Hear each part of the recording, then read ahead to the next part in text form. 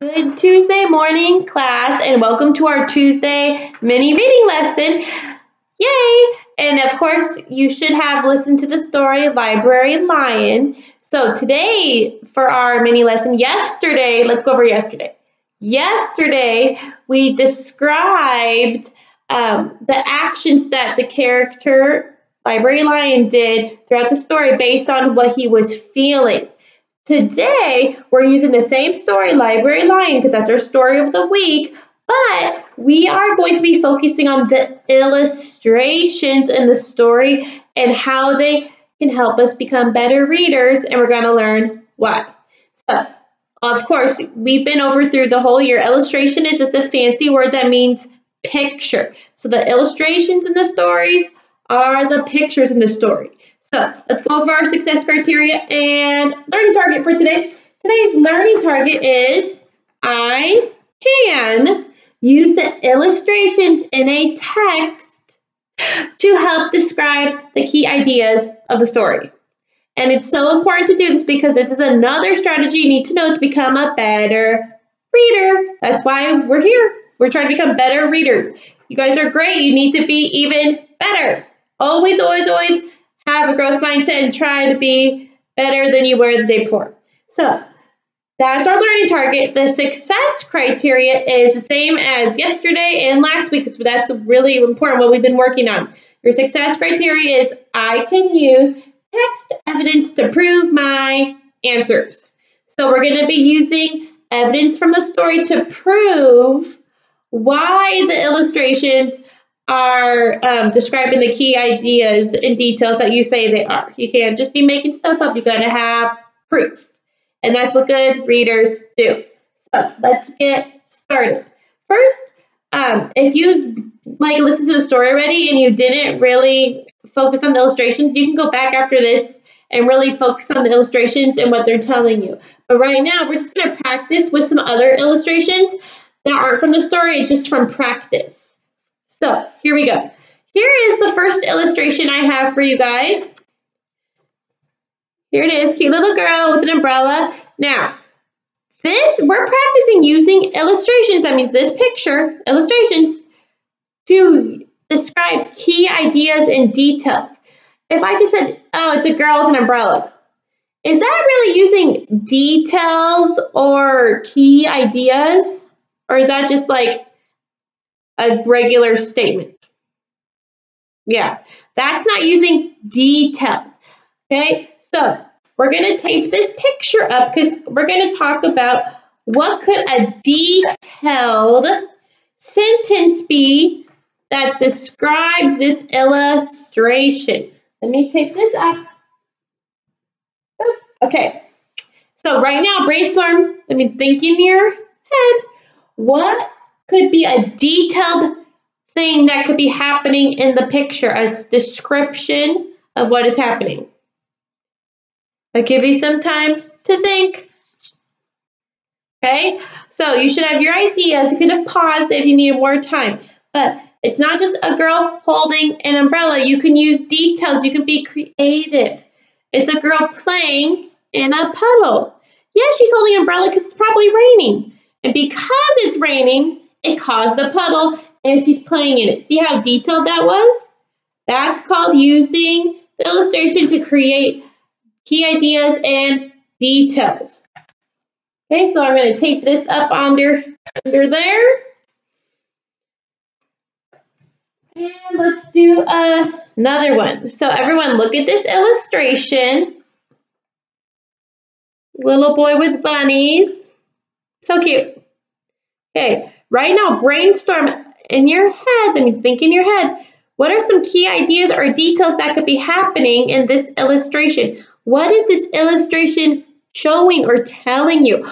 This is just like I say in class when I do my read alouds. I say, not only are we reading the words, we read the pictures. This is what I've been saying all year. This is what I mean when I say use the reading strategy, read the pictures.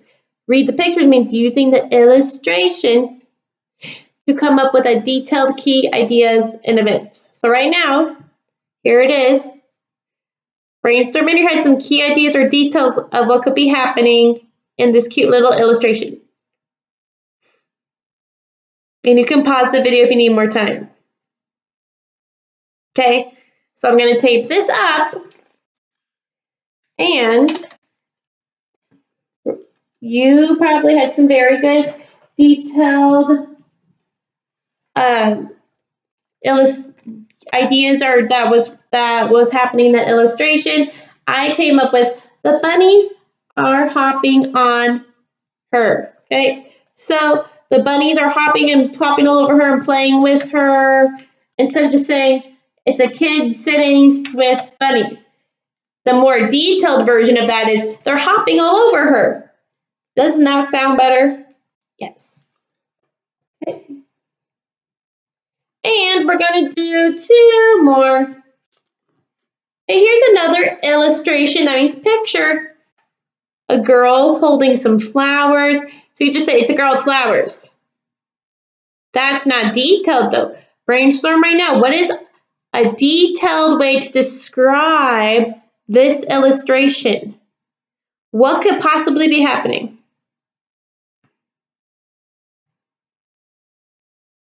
Okay, I'm going to tape this up.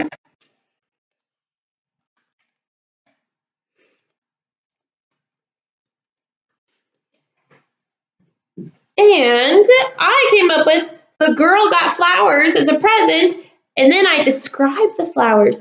I said the flowers are pink, purple, and yellow. So instead of just saying, oh, it's a girl with flowers, someone gave them to her and they're pink, purple, and yellow. That's a much more detailed way to describe the illustration. And when you can describe illustrations with details, it helps you understand the text better, which altogether makes you a better reader, which is why we're learning this reading strategy. Okay, one more together. Then I'll go over the worksheet you're going to do after this. Okay, here is another illustration.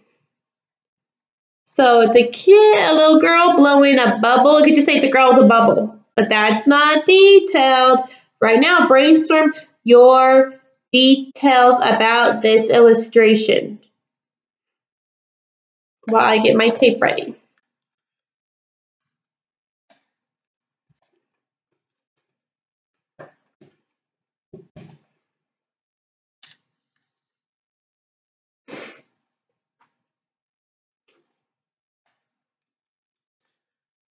And I came up with the girl is blowing a giant bubble. So it's not just a girl with a bubble, she's blowing a giant bubble. Maybe she tried, and this is the first time she was able to blow a bubble. That's lots of details. And there we go. So today, after this video, you are going to be doing this worksheet. It's in the Tuesday file.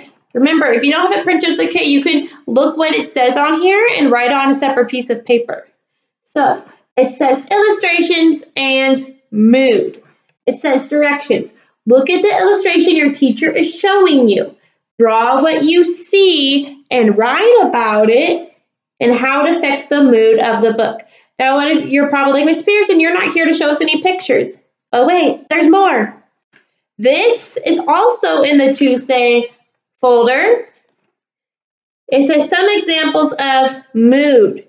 And there's a lot of illustrations, that means pictures of kids, and they have different feelings and actions on their faces. You can tell by looking closely at the pictures and analyzing. Analyzing is a fancy word that means look and really think and decide. So this is in the Tuesday file. You're going to be using these illustrations to help you do your illustration sheet. So describe each. You get to pick at least 3. You can do more in the back if you want to do extra work, but at least 3 in the flowers.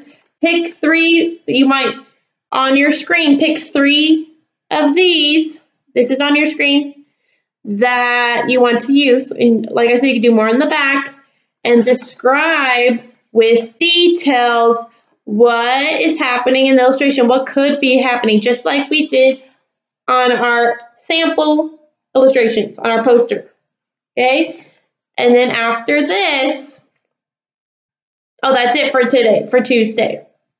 So that's what you're doing today. So our goal was to use illustrations in a text to describe key ideas. So you're going to be using these illustrations and describing the key ideas on this paper. Use text evidence. That's your success criteria. So that's for Tuesday, and I'll see you tomorrow for Wednesday reading. Yay! Bye!